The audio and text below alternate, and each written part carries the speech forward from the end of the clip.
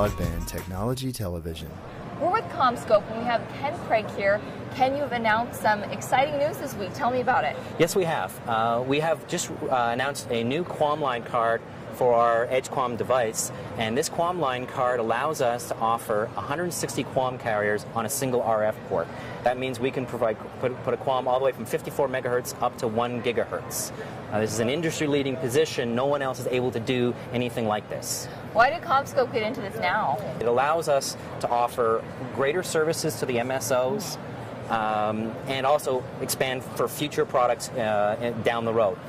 Why is this all helpful? So this is helpful because in the past, our previous product offering, we could do 36 QAM carriers, which would allow them to offer services such as switch digital, video on demand, and DLxS.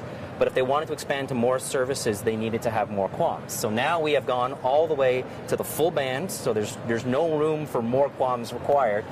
We can now offer services such as broadcast video, IPTV, and any other QAM-based service that they could be looking for, all in a carrier-class, high-reliability device with full redundancy. What kind of flexibility does this have? Well, we have the total flexibility of being able to control any individual QAM.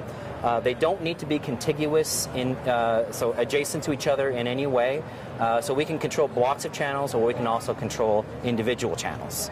Can you give me a demonstration? Absolutely, I'd be happy to.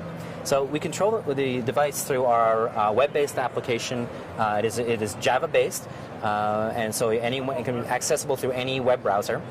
You log into the device, and then you're able to control individual QAMs or groups of QAMs. So here I'm going to take an example, and I'm going to select several of the QAM carriers and disable them. I can do disable enable. I can also change what services are being offered. So unlike some other Edge QAMs out there, we can have one QAM running switch digital video, and the next QAM adjacent to it can be running DLxS. And many others cannot mix those two services on the same device. So this gives you a huge advantage. It does. This device was designed right from the beginning that we were going to be offering many services on this device, not individual services on individual devices.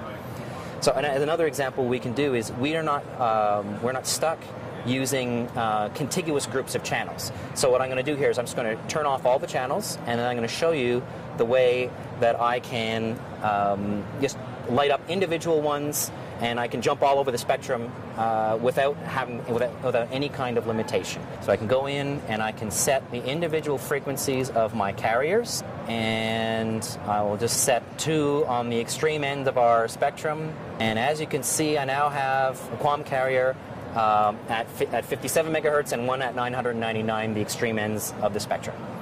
So that gives you a sense of the flexibility that we have. Well, that is a lot of information and an awful lot of QAM. So, Ken, thank you so much for telling me about all this today. Thank you. I'm Garen Austin at the CommScope booth for BTTV.